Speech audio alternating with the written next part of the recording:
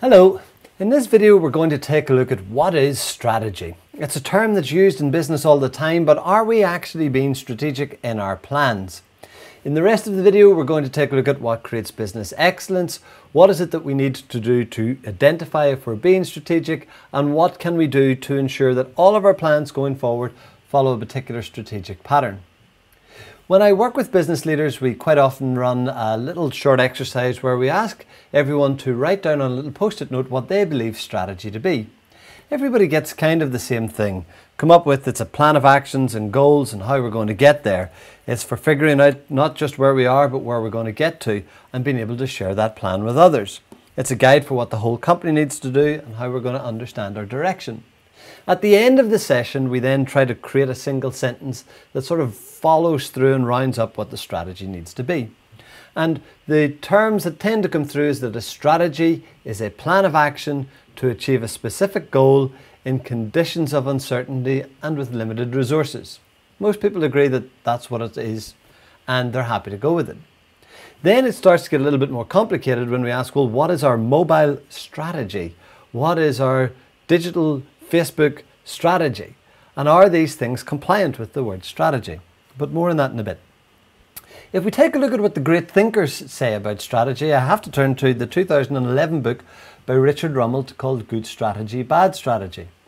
In this book, Richard Rumelt would say strategy comes from identifying one or two of the critical issues in the situation, the pivotal points that can multiply the effectiveness of effort, and focusing and concentrating our actions and resources on them. What he's basically saying is that we have to identify the near-term challenges within our business that are stopping or impeding growth. We then have to look at what other options we have within our business that we can leverage, relationships, logistics, whatever it happens to be. And then we've got to focus our efforts on solving those challenges that we have just diagnosed. Rumelt goes on to say that inside every strategy there needs to be a kernel, a strategy kernel.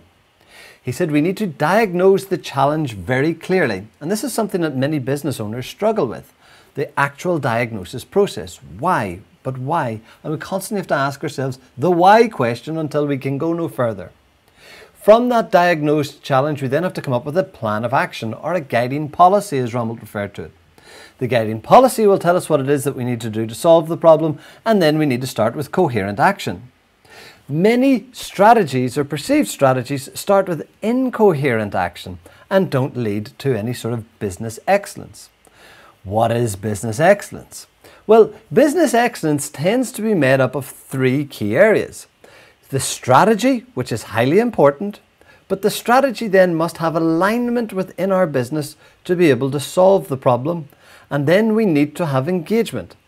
That's engagement of the staff and engagement of the team. So strategy is but one constituent part. But let's go back to focusing on strategy. What is it that we're actually doing in many cases? Well, what we find we're doing is we have a business plan.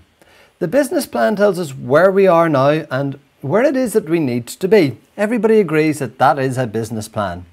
But then we start to throw in a marketing strategy, a sales strategy, an innovation strategy, a finance strategy, an IT strategy, an education strategy, a recruitment strategy. And it gets worse because inside the marketing strategy, we tend to have a web strategy, a social media strategy, a video strategy, a mobile strategy, an advertising strategy, a content strategy, and many other sub-strategies. These strategies tend to be woven together with some sort of loose association. And it's not just marketing. IT do this as well. They've got their product development strategies and their testing strategies, and sales do it and HR do it. We are all guilty of it. The challenge then comes when we ask a member of staff, what is our strategy? Which one do they pick? So it begs the question, are all of these things strategic? And it's not to say that they're not complicated. An architect's plans are complicated, but we don't say that she is strategic in her work. She's got complicated plans that took many years of training to be able to create. So we have to go back to understanding the basics of what is strategy in the terms of strategic direction for the business.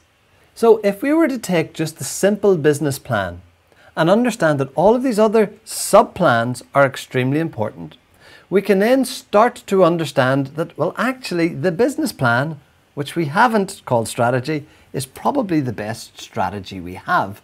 It defines where we are and where we need to be. It matches our post-it notes. If we were to call that some sort of a business strategy, we would then be able to take a look at what Richard Rumelt has advised us to do and start to create some level of measurement as to where we are now, the starting point. And especially when it comes to digital, we can understand and pinpoint with frameworks exactly where we are in comparison to competitors. We can then also define where we would need to be. And the points in between that are actually our strategic mile markers. Each of those mile markers are significant obstacles that we must overcome if we are to achieve our destination, our vision, and our goal. Each of those mile markers can then get broken down. Further, the mile marker representing the diagnosed challenge that the business has, which then helps us to form campaigns. Campaigns are bundles of action, stuff that we want to get done if we are to achieve what it is that we're setting out to achieve. And then from those campaigns, we then go and create tactics. And the tactics could be marketing tactics. It could mean we need a statue in reception. It could mean we need a billboard. It could mean we need technology. So now we know what business thinkers call strategy. We understand what the great authors of our time are calling strategy, and we understand that we may have too many strategies within our business, and in fact they are complex plans that contribute to the strategy. The challenge here is for the business leaders to come up with an authentic vision and over-communicate it with the rest of the members in the team. Then it's up to the team to deliver upon that strategy, one mile marker at a time, one campaign at a time, and with the tactics that they're all so good at. Thanks for watching.